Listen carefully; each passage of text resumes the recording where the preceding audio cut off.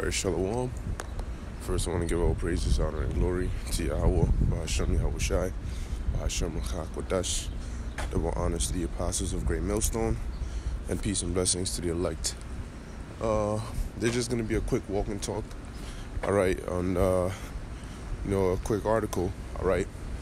Once again, more prophecies unfolding, alright, and they're coming rapidly, man. The Lord got the prophecies on rapid fire, alright. This is on RT News. There's one of them that says Trump prepared to handle responsibility of launching nukes. Okay, now the question is, why is this the topic? Why are they talking about this? Right now at this point in time, knowing the tensions between Iran and the U.S. Well, the title of the other article says Trump says there's always a chance of war with Iran. And these articles were published within an hour span, okay? So he's saying that there's always a chance of war with Iran, which there is going to be war, all right?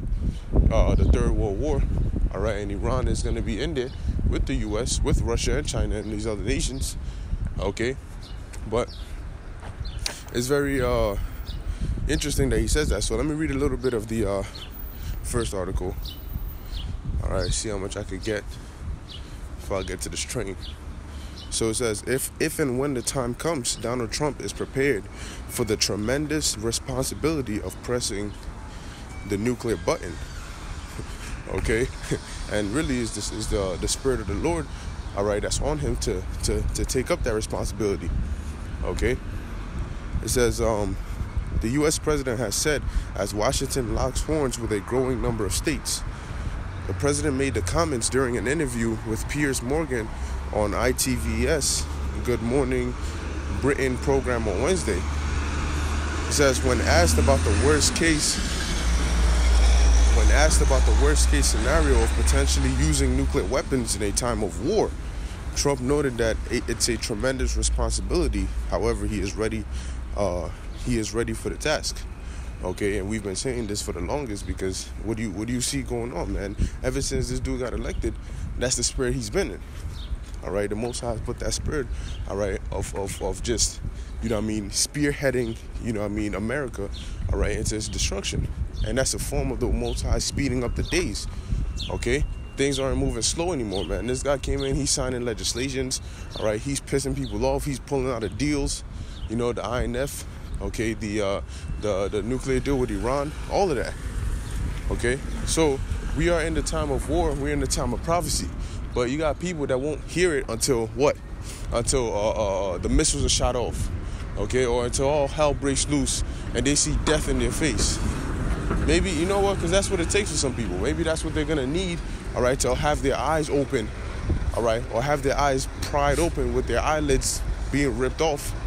Okay, that's when they can see clearly. All right, it says it's a responsibility I'm prepared to handle. In the same interview, Trump also weighed in on tensions with Iran and the prospect of renewed military action in the Gulf. While the president said he would prefer to talk with Tehran over their differences, he insisted that denying the Iranians nuclear weapons was a key issue. That said, a full-fledged war with the country is always a chance, he cautioned. All right, now why would he say that? Okay, because really in the back of his mind, he doesn't want peace, man. The Most High put the spirit on him because we're in the time of war. And it's part of prophecy, and the prophecy will not be broken. Okay? So be prepared, man. Prepare your minds, man. And get right with Yahweh Bahashem Yahushai now.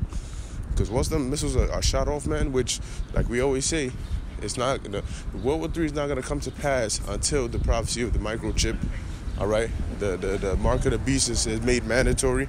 You have the martial law, you have all of that. However, if we're hearing talks of it now, which the Lord did say we'd hear of wars and rumors of wars, then that means what? We're even closer. All right, we're that much closer to these other ones.